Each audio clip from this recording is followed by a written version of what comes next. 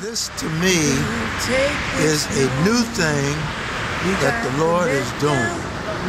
He feels that this nation needs to go in a different direction, which means change.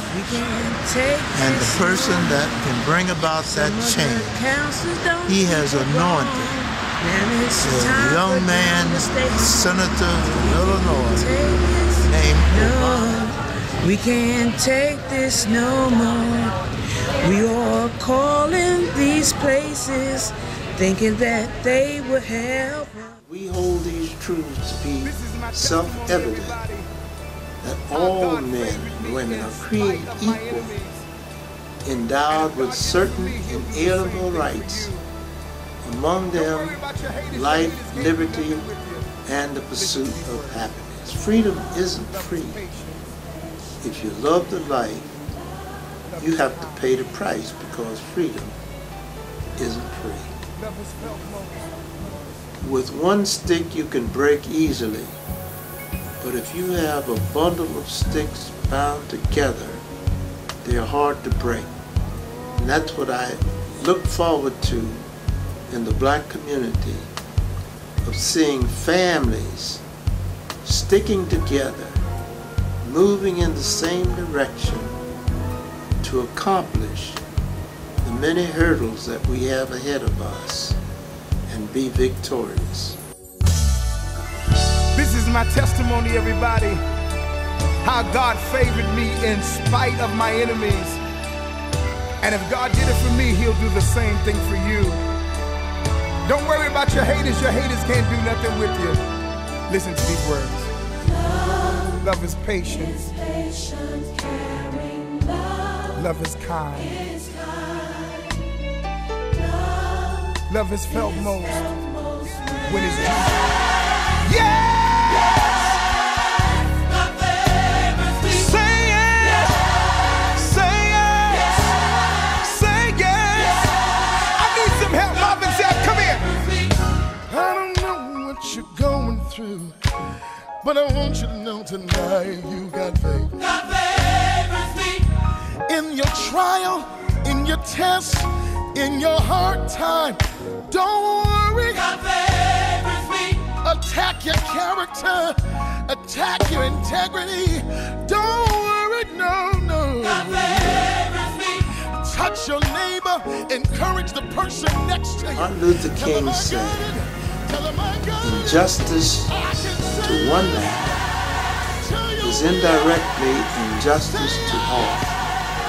But he was saying that it might not affect us right now, but sooner or later it's going to walk into our house and affect us. So that we must be fighting injustice now and forevermore. I'm very concerned about the young people, because if their parents don't stand with them, they're going to be standing alone.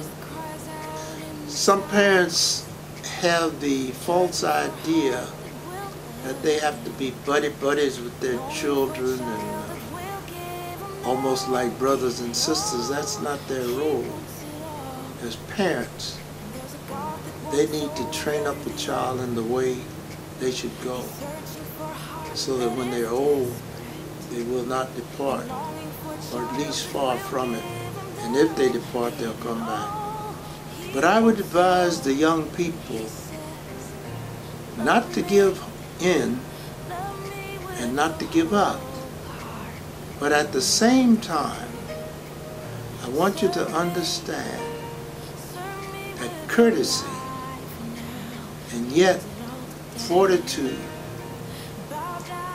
and courageousness will win out for peace and equality over against the fanfare, the on and off movements, plus the fact that we cannot win peace, justice, and honor if we just engage in continued battle toward one another.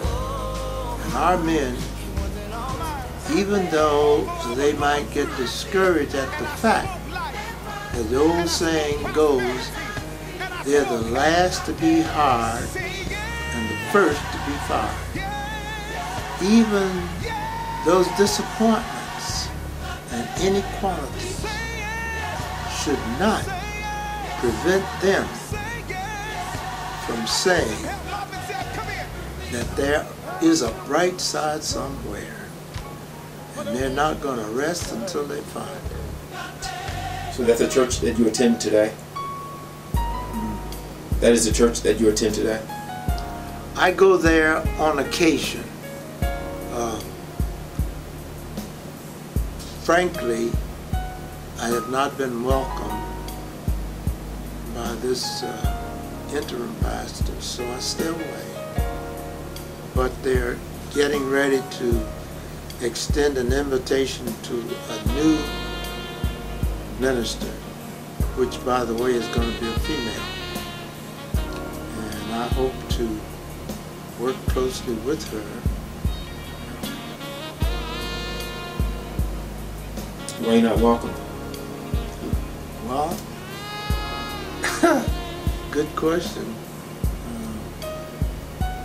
They said I'm not supposed to perform marriages, funerals, baptisms, not be a part of the church, no, not a part of the clubs. And it hurt at first because I watched quite a number of people there grow up from infancy.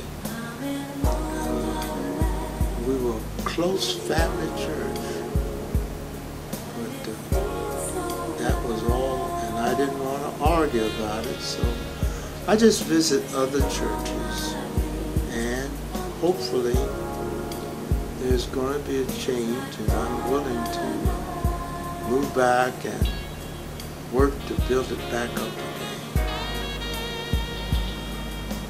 The count by what we call our presbytery says that we have lost 125 members since I left. That was in '98. So there's a great deal of work ahead, and I'm hoping that the people will accept her, get behind her. Let's develop new programs, bring back the old ones, and move ahead. I'm going to wear out and not rust out in the service of the Lord. Give myself away.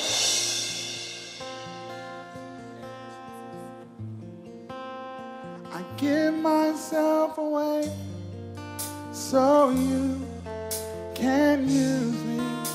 I give myself away.